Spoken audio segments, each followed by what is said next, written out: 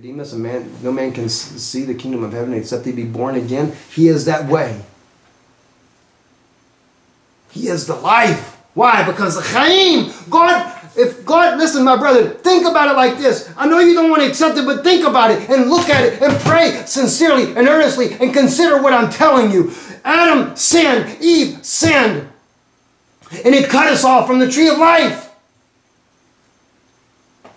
The first time blood ever come on this earth was when God put Adam into a deep sleep and he opened up his side in order to take from Adam his wife and to make his wife. Now some people might say, well, it couldn't have been blood come on the earth. It had to be a bloodless operation. I guess then it had to be a painless operation as well. What do you think?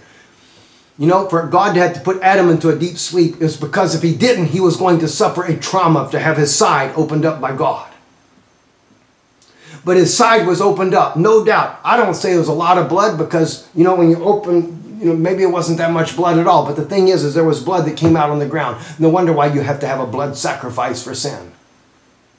Because why? God knew that when they sinned, that his side had been opened up. God went through a tremendous effort in order to bring forth Eve, his wife, to separate them so that they could have fellowship just as, oh my God, this is, we had the fellowship with him. What did Jesus say? In that day you will know that I am in the Father in me, and that I am in you. Adam was able to experience this because why? His wife was in him. And he was in God. And Christ was in God. And then he spoke that word, Beyahior. He came into eternity, come existent in our dimension. And then he was that tree of life in the Garden of Eden. He was able to breathe God's life into Adam and Eve. When sin came in, the way to the tree of life had to be guarded and preserved. Why? Because now a sinful nature had come in. And because of this sinful nature, God had to block the tree of life. He could not have fallen men and women that would be born. The children, see, God had already told them properly, replenish the earth. Multiply and replenish the earth. So it didn't stop them from bringing forth children. But once he guarded the way of the tree of life because of sin, he knew he had to make a way of redemption. That the way was cut off.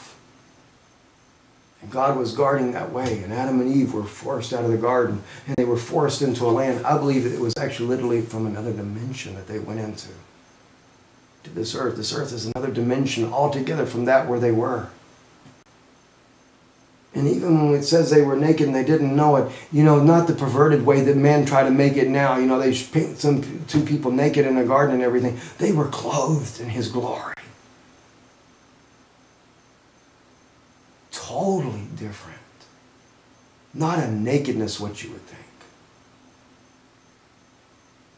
Clothed with the glory of God. The Shekinah. Walking in that light. And all they could see was the Word. But sin came in and interrupted the program. They did bring forth children. But because of sin, God had to make an atonement. This is why we have a mourning time still yet to come. Because of the atonement. If God, in order to bring forth life, he had to open up Adam's side to bring out his wife. And then sin came in, and then the children were being born. And God could not impart chai or chaim anymore to the children of God as they were being born on the earth. Because of sin, he had to begin to make that way of redemption. He had to make another Adam.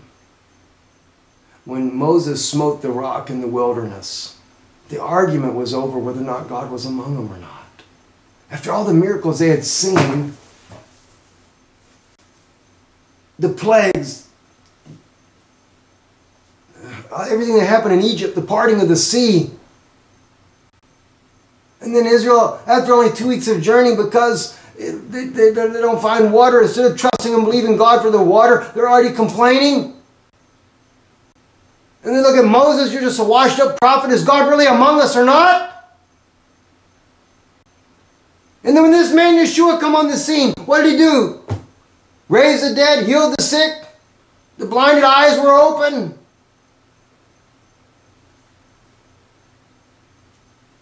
And what ended up being the argument when he was brought down for judgment? This man makes himself God. Because he says he's the Son of God. So the question was, even then, is God among us or not? And so God had Moses go out with the elders of Israel and judge the rock. And he smote the rock. Showing that what our call as a chosen people, a priestly nation, we are chosen for what purpose? To offer sacrifice for sins. And so what are we to do?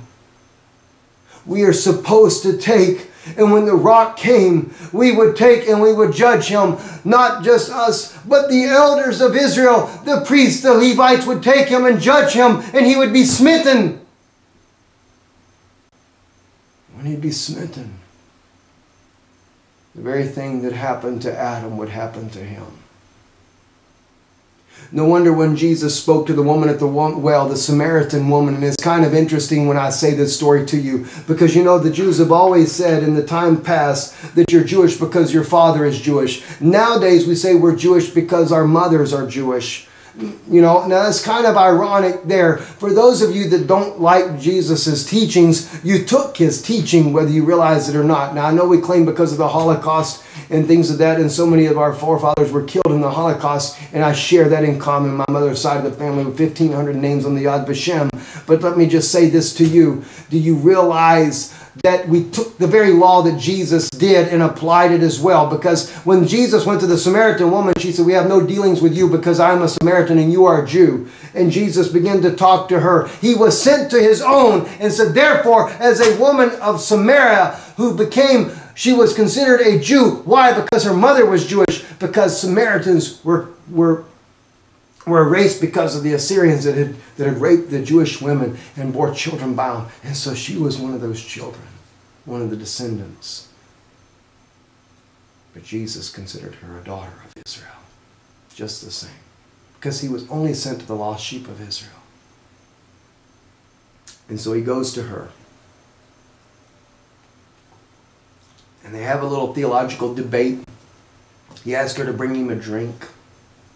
It's kind of interesting. You can't do it yourself. And she said, the well's deep, the carnality that we have. She said, the well is deep and you have nothing to draw with. And he said, woman, if you knew who it was that was talking to you, you'd ask me for a drink. Now I'm just paraphrasing, so if I don't get it quite right, please forgive me. He said, if you knew who it was that was talking to you, you'd ask me for a drink. And she says, he said, I'd give you water that you don't have to come here and draw anymore. She said, sir, our father, she goes into kind of still like a little bit of an argument. Our fathers, they dug this well. And are you any greater than they? Jesus says, go get your husband, come here. She said, I don't have a husband. He said, you've told the truth. You've had 5, and the one you're living with now is not yours. She said, sir, I perceive that thou art a prophet. For we know that when the Messiah comes, this is what he'll do. Very interesting. Do you ever think, my brother, what she meant by that? If you read it, if you actually read the Christian text, she got that from Abraham. Abraham knew who Mashiach was, the anointed of his day, because when the Messiah came walking to his door that day, and God himself walked up in a human body, and he began to speak to Abraham. One, he knew what Abraham's name was. And then something very spectacular. Sarah, who was in the tent behind Abraham, laughed inside of her heart. And she said, me being old and my Lord being old, how could I have pleasure with my Lord again? Like that.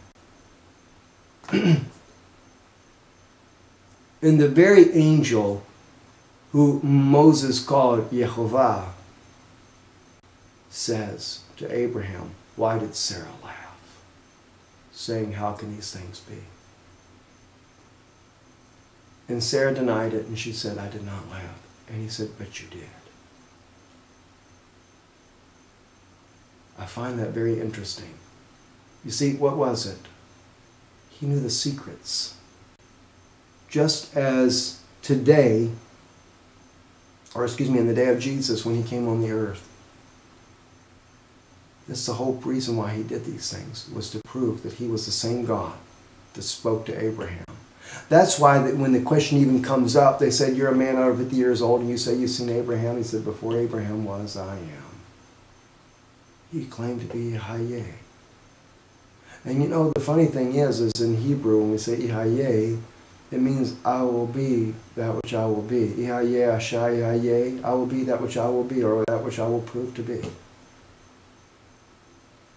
God proves himself with signs and wonders. And he proved himself then. And so the woman, she recognizes this, and when she did, when she seen that he knew everything about her, she dropped her water pot, she ran in the city, and she told everyone, she said, come see a man who's told me everything that I ever did.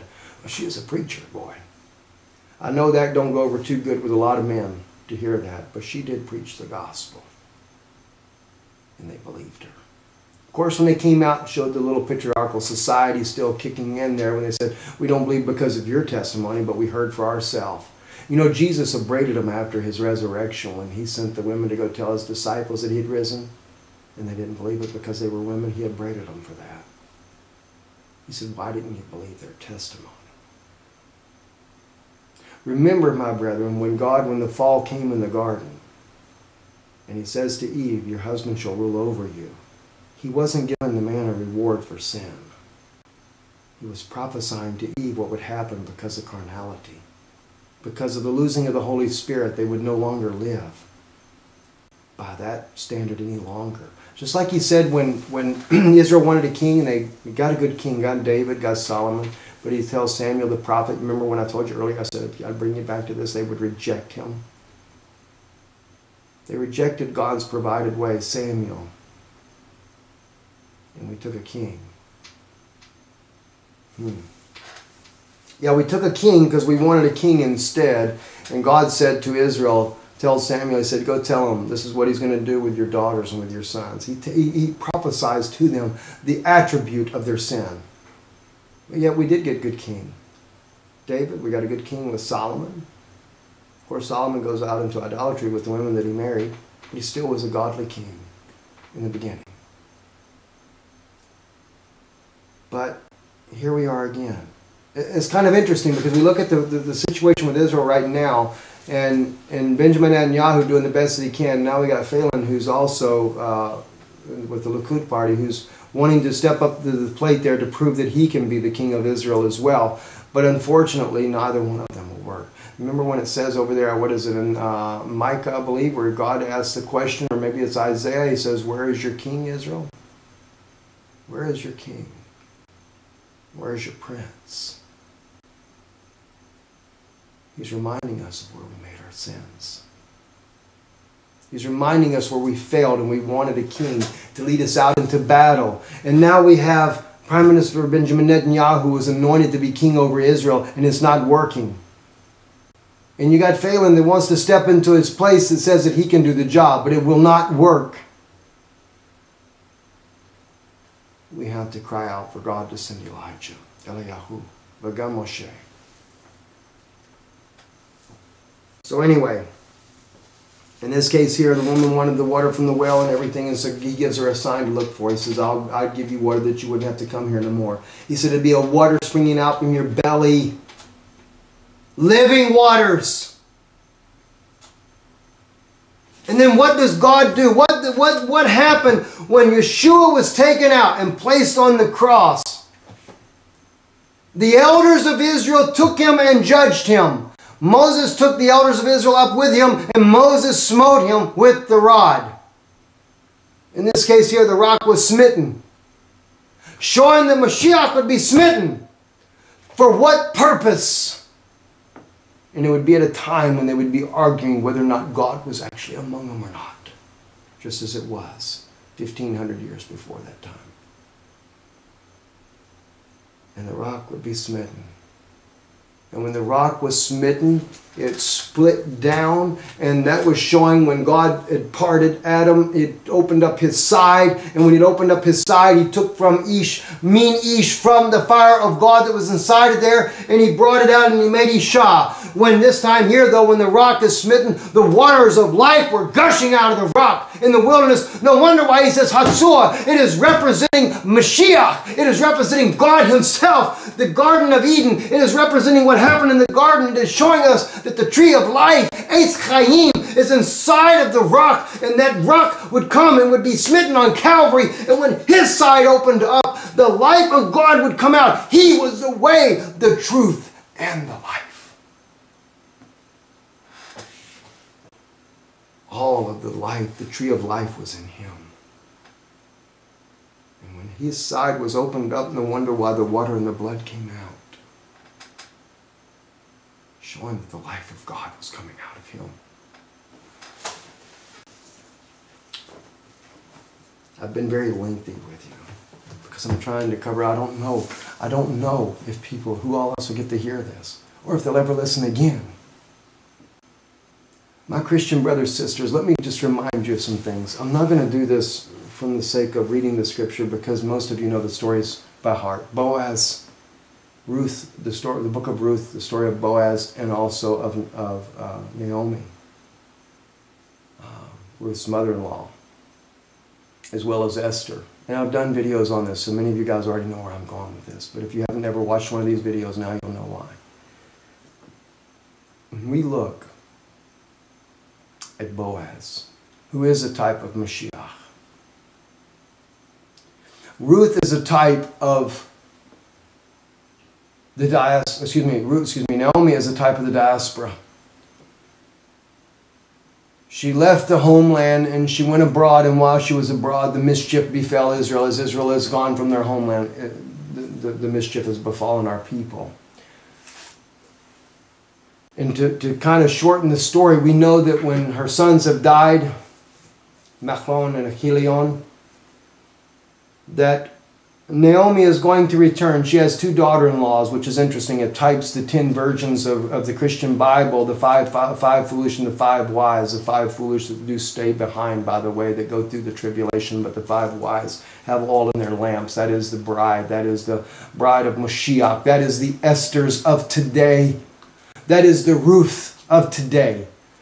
But anyway, they both talked a big line. They both talked about their love for Naomi. But when it come time to really show their colors, the one daughter, and it's kind of funny because I don't even remember her name. That's what's really kind of interesting. It kind of reminds me of how Yeshua must look at this as well. He's not going to remember their names because the Bible clearly says, "Depart from me, you workers of iniquity. I don't even know you." And that's kind of cute then how that happens to me, because I can remember who Ruth is, but I can't for the life of me remember Naomi's other daughter-in-law there, and that's exactly what's going to happen here. So at any rate, though, what we see happen here is that when Naomi decides to return home, because she hears that there is food in the homeland. So there again, as we see, food had been stored up and there was grain in the homeland. So she returns back with her daughter-in-law. And when she comes in, Boaz is there. And Naomi is very distraught, though, from the loss that she has suffered. So she tells her family, "Do not call me Naomi," which means pleasant. She said, "But call me Marah, call me bitter." But the people are happy when she comes home. And Ruth, she begins to glean according to Levitical law, where it was given that we can that the stranger and the goyim amongst us, the people of the other nations, the proselyte, they could actually take and they could reap from the 4 corners of a field, because we were commanded to leave those 4 corners standing. Now, Christian friends, this is where you come in. The returning of the Jews to their homeland is what Ruth did. She is a type of the bride of Mashiach. And her job was to help bring back the lost tribes of Israel. Not just the lost, all the tribes of Israel. as she gleaned from the four corners of the earth, because God said he would scatter us to the four corners of the earth, but he said in the last days, he said, I will gather you. Now some people like to try to say that when he says, I will gather you, that it's got to be Yahweh that's going to gather up the children of Israel himself. But when he said to Moses, I have come down and I am going to deliver my people, but I am sending you. In this case, he points out who it is that does the deliverance. But over here, when God says that he's going to bring Israel back, he doesn't necessarily specify it in his own words there through Isaiah, through Jeremiah, through Ezekiel, through Zechariah, through Zephaniah, through Hosea, and the different prophets that actually speak of the return of Israel to their homeland. But in the case that we have here, he does show us through the story of Ruth, because Ruth begins to glean the four corners of the field. And what does she do with that grain? Who is a type of Israel who's been scattered to the four corners of the earth. She brings it back and she brings it to Naomi, her mother-in-law, and pours it out into her lap. And all along, it begins to catch the eyes of Boaz. You know, it's funny though, Boaz's name in Hebrew, oh gosh, I forget exactly how they translate what his name means. I think it's rapid or something like that, like hastily. But the name actually also has a different root in there. It's Baaz, which is actually, the word az is the word for goat. The bet in front of it would be be or in. It kind of makes me wonder. I don't know. It's kind of a little speculatory on my part probably to say this and everything. But it's like it's in the sacrifice. Remember the two goats, the scapegoat? So it's kind of interesting that Boaz has that name. I don't know if anybody's ever even thought about that before, but that's what his name, if you take the three letters that make up Boaz, it means in the goat or maybe in the sacrifice. It doesn't say the word sacrifice there, but it's interesting, just interesting, like the scapegoat, so to speak. But anyway, so we find though that as Ruth does this and she gathers this up, it catches the eyes of Boaz and he begins to fall in love with her. And in fact, when she takes and she goes and she hides herself at the threshing floor and she puts herself and covers herself up underneath his cover there, she gets bold enough to do something that no other woman done. Now keep in mind the story of Esther here, because when we look at the story of Esther, you're going to be able to see a very similar situation that takes place when Mordecai commands her to go before the king, and she says no one can go to the king unsummoned except to be death unless he sticks out the golden scepter before you and accepts you. And Ruth is doing the exact same thing. She is actually being bold enough to go into the presence of Boaz and cover herself up underneath his own blanket. She makes that approach to him. In the wee hours in the morning, Boaz wakes up. Now, I'm leaving out a lot of the story here for the sake of time, but what happens is Boaz wakes up and he sees that it's Ruth. And he begins to talk to her, and he says a very interesting thing here. He says, it's been told to me all that you have done for your mother-in-law. Isn't it interesting? The one thing that Ruth, who is a type of the bride of Mashiach, that the recognition, one of the first words that come out of Boaz's mouth is, it's been told to me all that you've done to your mother-in-law. It was told to me all this. How the bride loves Israel. And here she is, a Moabitess woman, a woman that is from an Arabic type of nation. And to love Israel, that's amazing. My wife, there is a brother he's a Palestinian that converted to Christianity, that loves the Jewish people, and I've watched some of his videos. A precious brother there, I really like it. He saw him at Benjamin Netanyahu the other day, and Benjamin, he was quoting where Benjamin, he said that when this one Arab guy that's in the Knesset, he says that we were here before you were and we will be here after you're gone.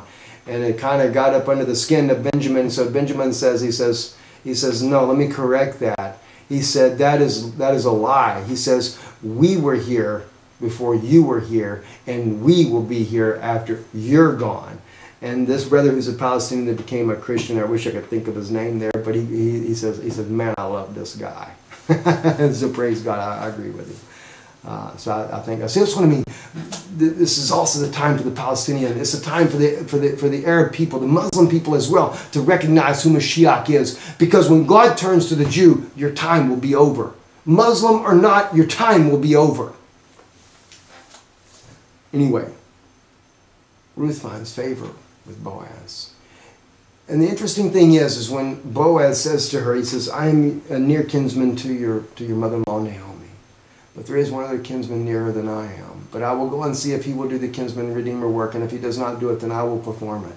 Now, in the story of Boaz, we also find the seventh seal of Revelation, by the way, for those of you that may not know. In the Christian Bible, it speaks of the seventh seal, and that's a whole other study that I'm not going to be getting into right now. But there are seven seals that break, and each seal has a little representation. In the first few seals, it talks about the horse riders that come out, which also we find in the book of Exodus chapter 15, by the way, for those of you that like to know. Moses actually speaks of this as well.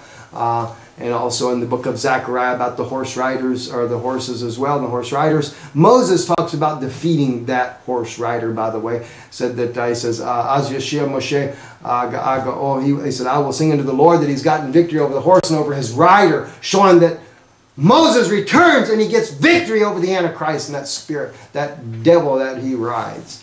Love that. Gosh, praise be to God. Anyway, though, with Boaz, though, what does he do? Naomi comes back. I guess I need to, let me just read to you just for a quick moment on this here. Wouldn't do it justice here to do this.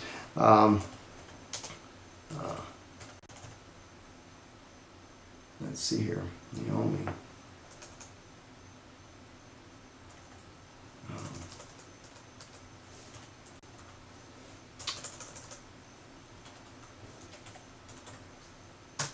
Right there now. So they go back, and